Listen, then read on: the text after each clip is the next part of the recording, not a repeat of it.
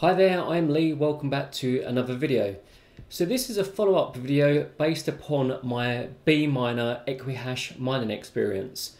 So you can see on the screen I recently did a video about BMiner and say that during my testing that was the fastest Equihash miner available for NVIDIA GPUs. And immediately upon releasing that video, you guys got back to me as you often do. So this is the video here, and you guys were very quick to point out in the comments that with the BMiner there was discrepancy in the hash rate. So on the mining console people was getting a particular hash rate, but on the pool the hash rate was being reported at a much lower rate. So it seemed that BMiner was over-reporting the hash rate. So that wasn't the case for everyone though. Some people said that the hash rate was higher and better even on both the pool and on the miner itself. So there's a little bit of mixed opinion, but generally towards BMiner over-reporting the stated hash rate.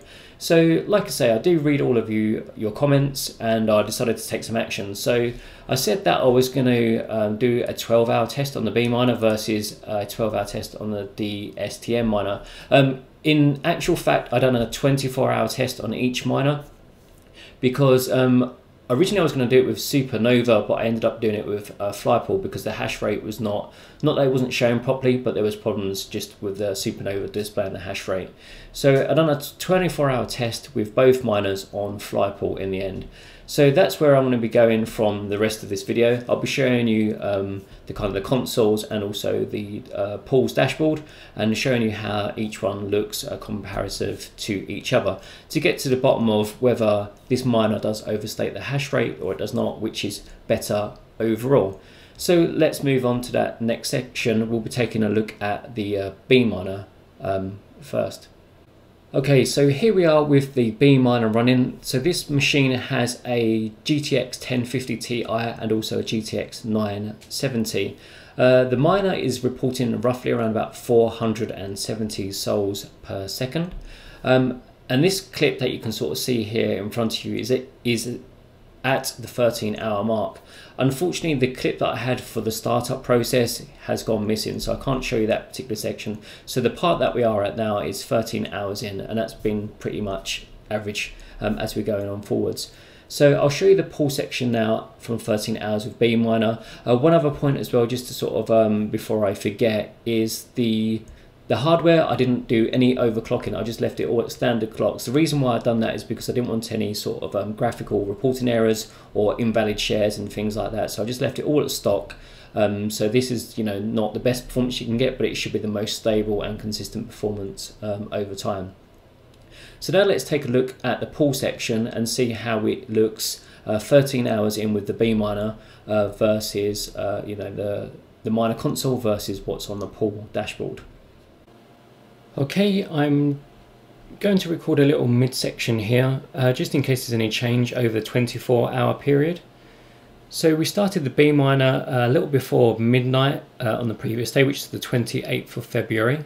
So you can kind of see that it really got started pretty much at midnight, although it started just technically a little bit before that, sort of 10-20 minutes before.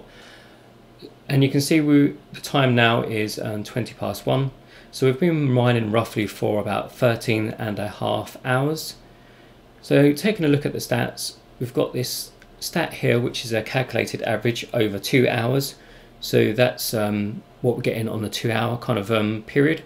And then we have an average rate over 24 hours.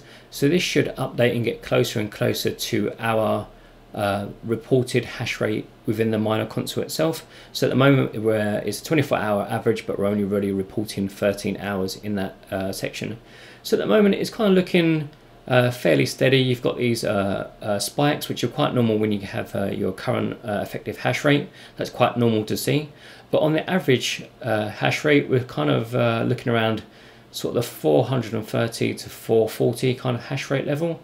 So that, on that basis, at the moment, that is about 30 hashes per second lower than what the miner is reporting. So the miner was reporting, when I last checked, 470 hashes. So it looks like we're getting 30 hashes short at the moment, but I'm going to let it run for the full period of time, and which is 24 hours, and we'll see how that looks. You can also see at this point we've got our balance up there as well.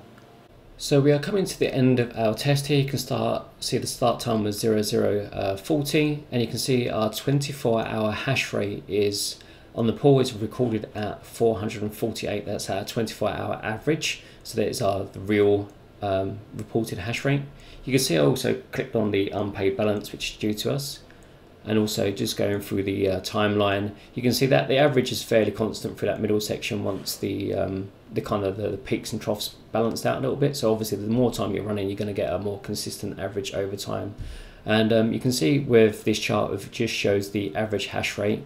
You can see as we get closer and closer to the end of the 24-hour period, it kind of levels out, and it's getting very close to a more stable hash rate, which is just around 448 hashes per second.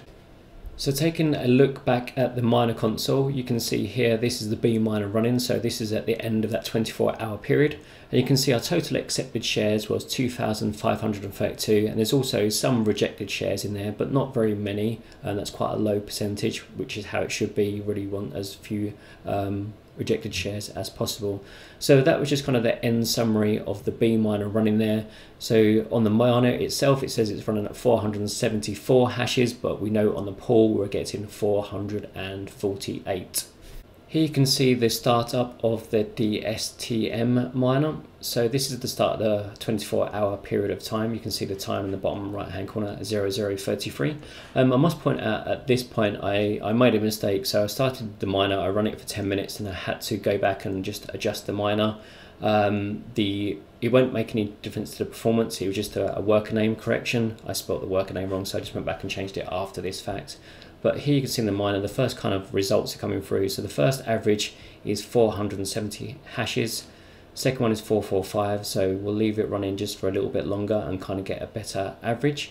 As before, we're using all stock clocks for our hardware. You can see at the top it's the GTX 970 and the 1050 Ti. So we'll just let that run for a minute or two to kind of get that average. So 462. So here we are with the 24-hour average of the DSTM miner. So you can see it's 438, just slightly slower than the BMiner on the 24-hour average. If I change the view so you can see the effective hash rate, you can see that it starts off slightly higher when transferring over from the BMiner. So just at the very first part, because it's obviously a 24-hour average, it drops down before then slightly picking back up closer to the original setting. So it kind of ends up around 440 hashes per second.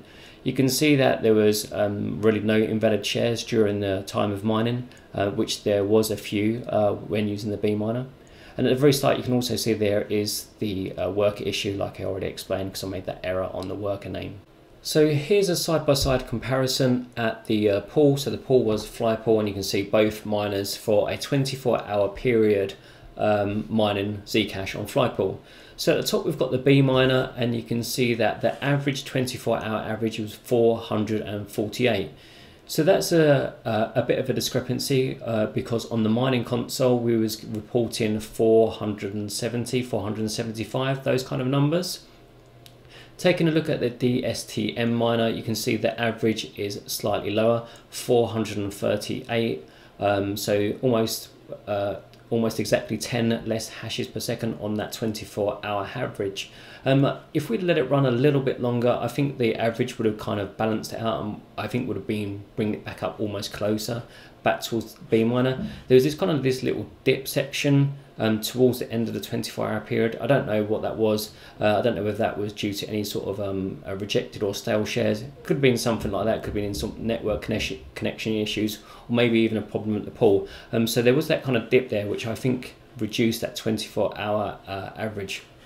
So without that dip, I think it would have been much closer between the DSTM and also the BMiner.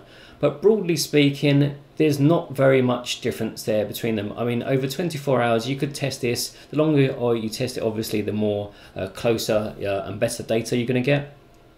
But for a 24-hour average, testing BMiner on the first day and DSTM miner on the second day with exactly the same hardware and configuration, broadly speaking, there's hardly any difference to the performance that you're going to receive at the port end. So it does seem that BMiner overstates the hash rate slightly. You could also argue that DSTM also slightly states the hash rate, but to a lesser degree.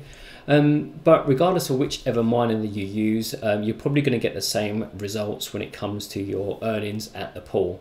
So that's really the conclusion of this video, a 24-hour test of each one of the miners.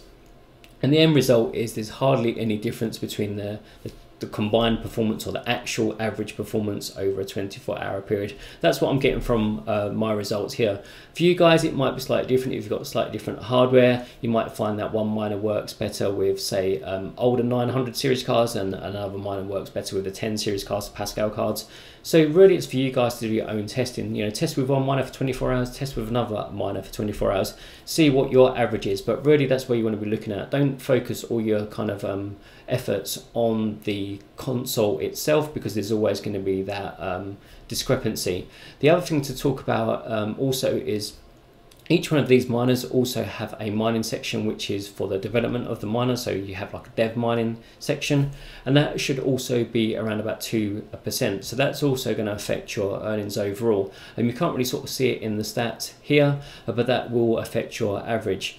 One other point as well, and you're always going to see this when you're mining in your mining console versus what you're seeing at the pool. The pool will always take a average based on the shares that you submit over a certain period of time, whereas the mining console based the hash performance is based on the actual calculated hashes. So if your mining console is got a fixed hash rate, let's say of 500, and you're seeing less at the pool is, or the, you know, one or the other is not necessarily incorrect. It's just the way the miners and the pool reports that information to you. So one is based on calculations, and the other one is kind of like your number of shares submitted. So that's quite common to see discrepancies. I get it when I'm mining Ethereum on the Ether mine and stuff like that. So it's quite common to see a bit of difference. But end result is, you know, do your own testing and see what works best for you guys. So that's it for this video, and it's been quite a long and choppy video, but hopefully you got to see my results, and it's been useful for you. So that's it for this one. I'll see you guys on the next video.